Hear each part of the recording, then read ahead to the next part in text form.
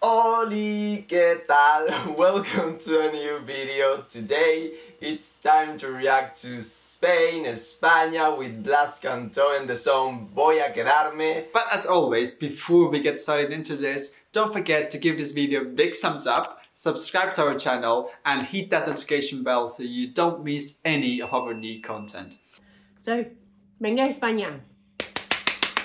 I am excited. I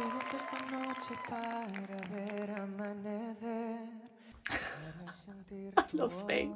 Oh, it's a ballad and I like his hair. I like his voice. Spanish. He makes me smile. I think the intro a cappella it's a nice option and I hope they keep this but make it better for Eurovision. A cappella in the beginning, it's such a nice touch. He melts my heart. It's so sweet, his voice. Solo a 2 centímetros de mí. I am so pleased we've got a live version of this because Voy a quedarme should be a song that I adore and I haven't until now. I hope we all watched this Blas Cantó concert. I thought the Blas Cantó concert was lovely. They tried to create an scenography for Spain, which we never have. I'm a sucker for Spanish. I love ballads from Spain. Yeah. They never get good points, but I'm always like, oh yeah. Yeah. I love the staging. I mean, it's so beautiful with all the lights. Oh, that staging is stunning. Hello. Oh, he's in the Milky Way. Now that Blas is singing this live, it has brought this song to life for me. This is my kind of song after all. His voice is so sweet. It's really high voice. Yeah. This is a high key for guys. Yeah. Comfortable key for us. So that means it's high for guys. Oh, his voice is so good. I could listen to it all day. Voy a quedarme. He's got such a unique, distinctive, interesting voice, and the way that he can go in all different pitches and levels and tones, I love it. I think he has to practice a little bit more. Yeah, but it's a good foundation. At the end of the day, TVE, our national channel, is behind this. The show was awful, the sound was awful, the camera work was awful. We are used to this, and I mean, I don't want to blame Blas about this. Yeah, if there's a person to blame, it's our national TV. This song is so touching.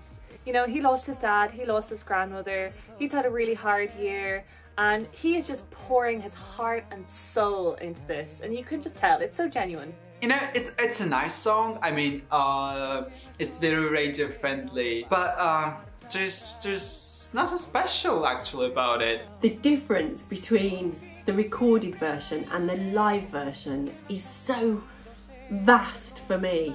It's taken it from a song that is quite pleasant, you'd hear on the radio or whatever, but him singing it live. And I like the smoke. Yeah. The stage just looks pretty. Oh, look, and now he's on the moon, he's in the clouds, he's defied gravity. What can Blas Cantó not do? Also, one problem with Spain always, remove the backing singers now! The only thing I have a problem with that I didn't notice in the recorded version is the backing vocals sound a bit like the chorus of the Lion King. You know that ba ba ba ba ba ba ba ba. But those backing vocals are horrible. Get rid of them. Ba ba ba ba ba ba. And now I've heard that, I just can't get it out of my head. He should add dancers. Oh. He has to be careful there, but if he does it well, it will be good. Yeah. I think it's good for radio, yeah, amazing, great, but it's not for Eurovision.